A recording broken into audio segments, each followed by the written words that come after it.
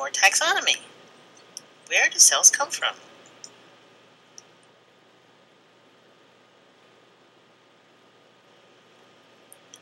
If we look off the coast of Indonesia, off the coast of Australia, and various places in Mexico, we can find structures that we call stromatolites.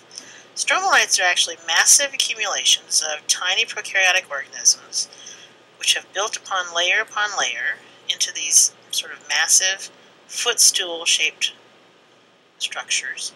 The only reproducing portions of these structures are actually on the surface, accumulations of tiny prokaryotic microscopic organisms. If we look in the fossil records, the geologic structures here on Earth, we can actually find ancient fossilized remnants of ancient prokaryotes that look exactly like the modern stromatolites today.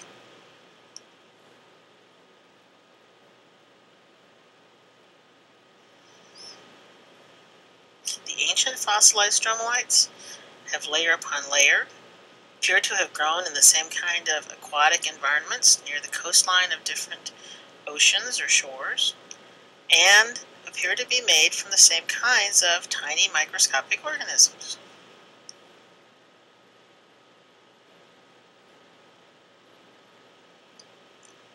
This is a photo of one such fossilized stromatolite. Notice the penny that's in the photo in the top, almost middle portion of the photo. Gives you a relative idea of size.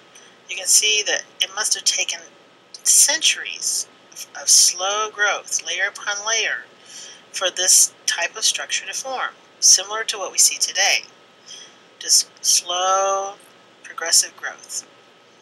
Now, scientists have looked thoroughly at the biochemistry and the geologic structure. They find that, sure enough, these aren't just crystals or unusual geologic formations, that there is more organized structure to the building material that was used to make these layers.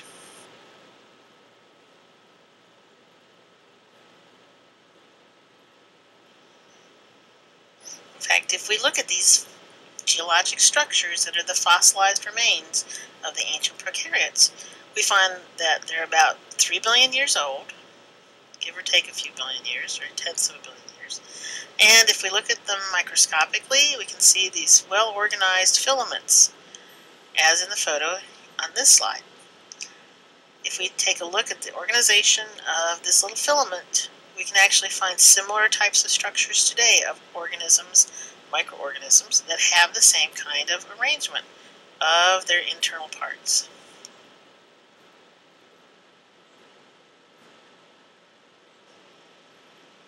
You might recall I mentioned when we covered the material in Chapter 1 that classically trained biologists had quite a few distinctive criteria to call something an organism.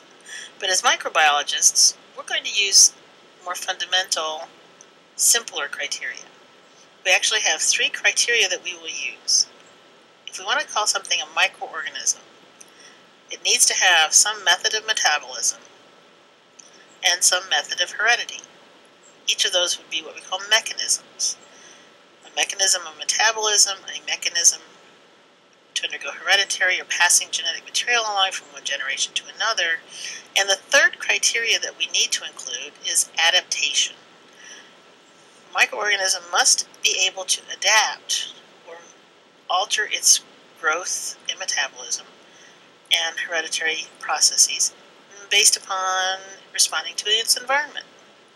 To do all of these things, we need some kind of building blocks. And of course, scientists are working diligently to figure out how, if possible, based on what kinds of materials were present 3.5 billion years ago, some of these biochemicals assembled to produce structures that we recognize today as prokaryotic cells.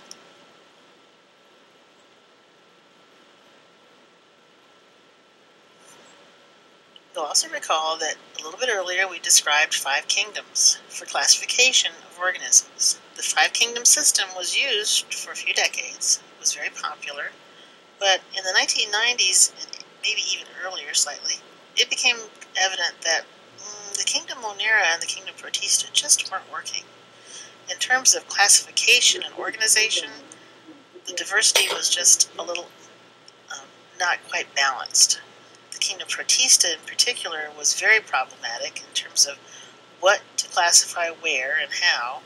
At one point, an 11 kingdom system was proposed, essentially dividing up the kingdom Protista into some additional smaller kingdoms. An 8 kingdom system was proposed, where we had separated the Monarans into 2 distinct kingdoms of bacteria and archaea, and then the kingdom Protista divided into 3 separate kingdoms. There's still quite a bit of discussion about what to do with some of these different groups. What microbiologists proposed in the late 1960s and early 1970s was, instead of grouping organisms based on some of the criteria that had been used in the earlier kingdom system, instead group organisms together based on their cell structure, or what we now call the domain system for classification and taxonomy.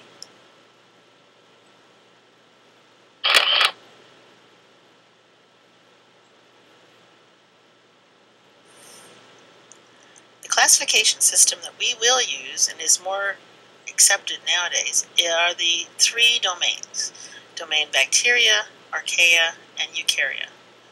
The domain bacteria and archaea, these are both prokaryotic celled organisms, but distinctively different enough in their biochemistry and their organization and structure. The scientists determined in the 1960s and 70s that these are 3 distinctly different domains, and the prokaryotes are 2 distinctly different groups of prokaryotes. Carl Woese, Leslie Orgel, and Francis Crick, with thorough analysis and determination, clearly identified distinctive differences in archaea that you don't find in bacteria, and biochemical characteristics of bacteria that you don't find in archaea. We also find that because of those distinct differences, the archaea tend to be extremophiles. They grow in very unusual environments that most other organisms on Earth can't possibly tolerate. Now, the domain eukarya looks like it's a small group, but of course we know that in this domain we find every other kind of organism that has eukaryotic cell structure. So that would include the plants, animals, fungi, and all of the different kinds of diverse types of protists. Since we're using simple criteria for organization, that means it's a little bit easier to figure out what to do with the protists, since we can lump them all into the domain eukarya and then work on smaller and smaller groupings further down the classification scheme.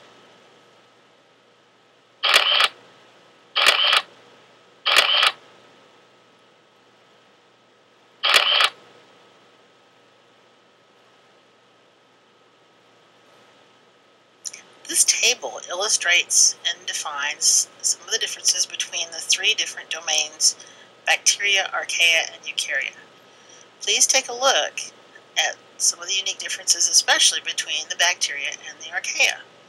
If you look at the lipids, protein synthesis, the kind of genetic material, even the polymerases that are used, there are distinct differences between the 2 that help scientists figure out these are 2 distinctly different types and groups of organisms. And of course, the eukarya, very different from the first 2 domains.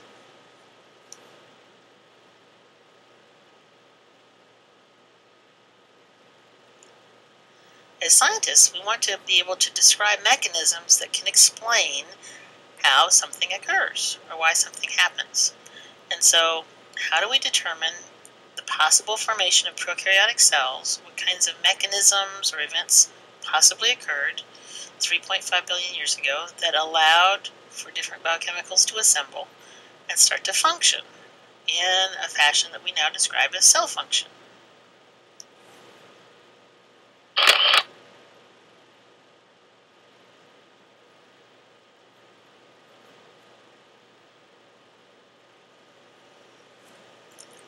Well, it was clear, if you take a look at even basic fundamental prokaryotic cells, that there appeared to be barriers or separations of inside and outside. And so at some point, some type of either bubble or little vesicle possibly formed 3.5 billion years ago and distinctly separated what was occurring on the inside of the bubble versus what was on the outside. There are actually different kinds of clays and different kinds of materials that we can find on Earth, or even deposited on Earth from comets and meteorites, that have these kind of sort of separation capabilities to make little bubbles or vesicles. Scientists have looked for all kinds of examples and all possible means for the compartmentalization and the separation of different biochemical activities, and little by little they've pieced it all together with some possible examples. Believe it or not, there's a scientific group of researchers right now that are trying to synthesize artificial cells that would have the capability of performing different metabolic and biochemical reactions separated by barriers or membranes and performing different kinds of functions.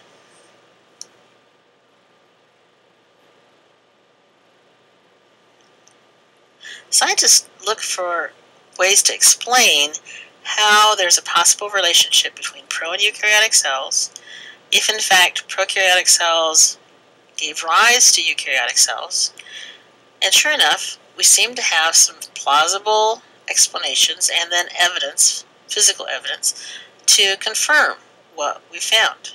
There are even some living representative examples that we can see here on Earth. Now, in terms of the formation of a eukaryotic nucleus, it was suggested that a mechanism that could have occurred was the infolding or the invagination of the cytoplasmic membrane that would capture or contain the genetic material and eventually form that specialized structure that we call a nucleus. The infolded internal cytoplasmic membrane would then become what we now call the endomembrane system or endoplasmic reticulum. In terms of the other additional internal structures that we see in many eukaryotic celled organisms, we find that at some point billions of years ago, ancestral aerobic prokaryotes essentially became endosymbionts, or started to live inside the cytoplasm of these nucleated cells. Now, ages ago, again billions of years ago, they were distinctly recognized as prokaryotic microorganisms. In fact, they're described as heterotrophic. Heterotrophic means the organism eats all kinds of different types of food. Very wide, diverse diet of organic materials. The heterotrophic aerobic prokaryotes, we suggest, have, over the billions of years, modified their structure a little bit and developed into what we now call mitochondria.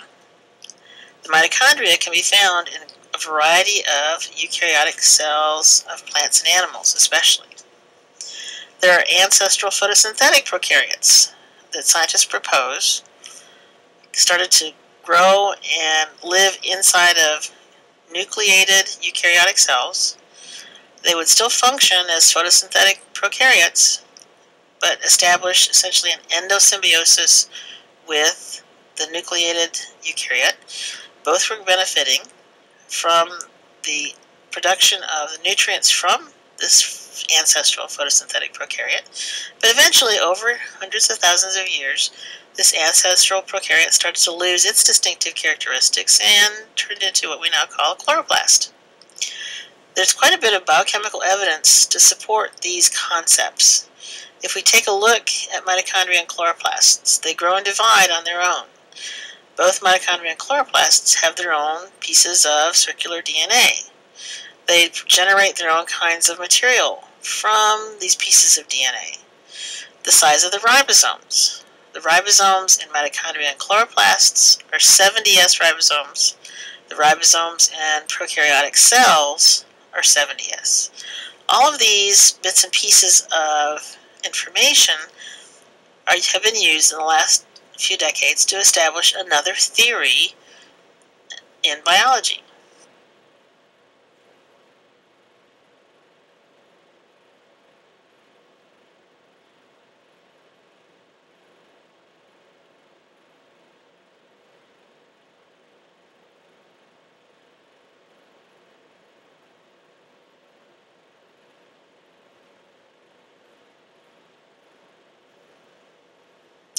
Now, a theory in biology is simply a hypothesis or a question that has been posed and then investigated and then thoroughly substantiated. So, unlike when someone says, let's say in forensics, that they have a theory about something, we hear that word used all the time. When it's used in that casual manner or in a distinctly different discipline, it means something entirely different. A theory, a scientific theory, is a statement that has been well supported by data that was accumulated through exhaustive research to clearly, essentially tell us yes or no. Yes, this does happen, and we have evidence to suggest that it really has happened, or no, just don't have enough evidence to support that particular concept or idea.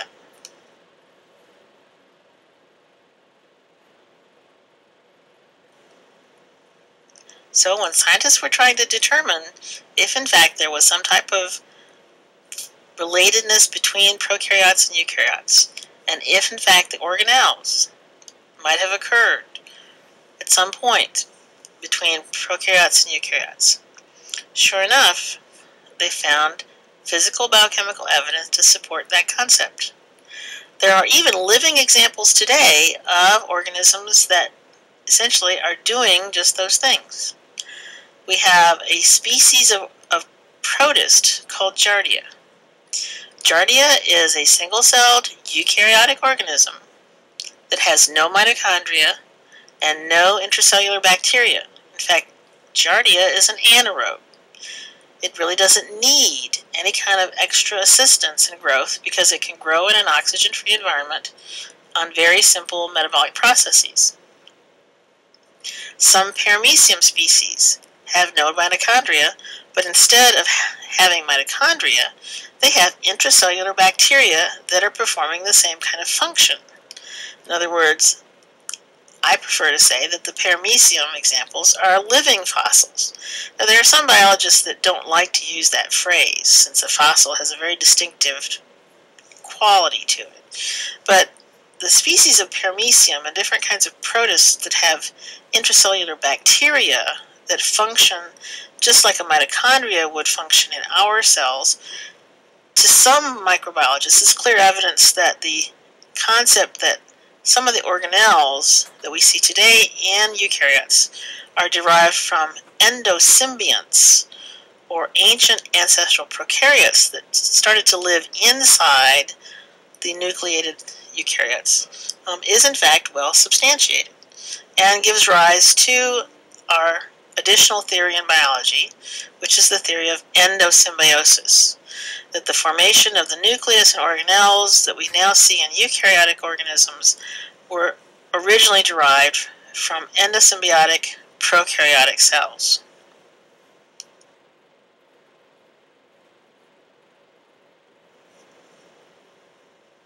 So the living examples of Giardia lamblia that have no mitochondria and no intracellular bacteria, and paramecium species like Paramecium aurelia, which have bacteria that function like mitochondria, are good research tools to thoroughly demonstrate the possibility and the support for the theory of endosymbiosis.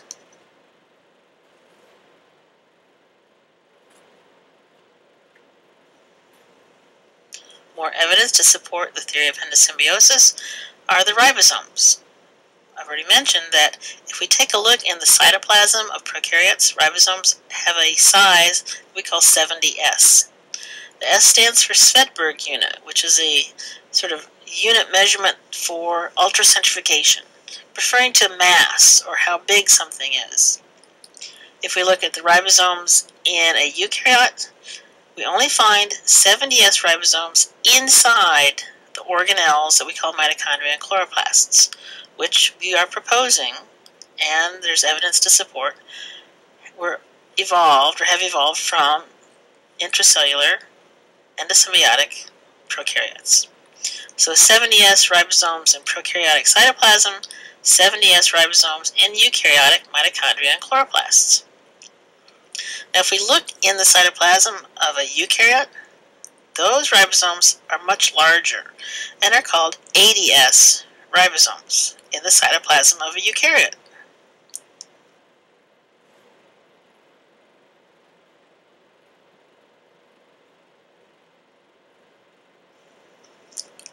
additional evidence to support the theory of endosymbiosis, in addition to the 2 or 3 that we've mentioned so far? Well, we find that mitochondria and chloroplasts have their own single circular DNA. We've already briefly mentioned that, so they have their own, essentially, chromosomes. They will grow and replicate inside of a eukaryotic cell in the cytoplasm, independent of the cell division of the eukaryotic cell and the nucleus of the eukaryotic cell. There's quite a bit of biochemistry that clearly determines the distinction between organelles and eukaryotic cell structures in general, and then similarities between organelles and prokaryotes. So there's quite a bit of data now that supports this theory of endosymbiosis.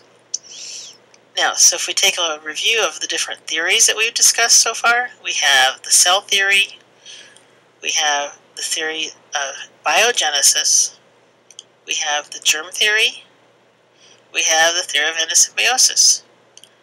All of them have been well documented and well supported in the scientific study of microbiology and biology in general.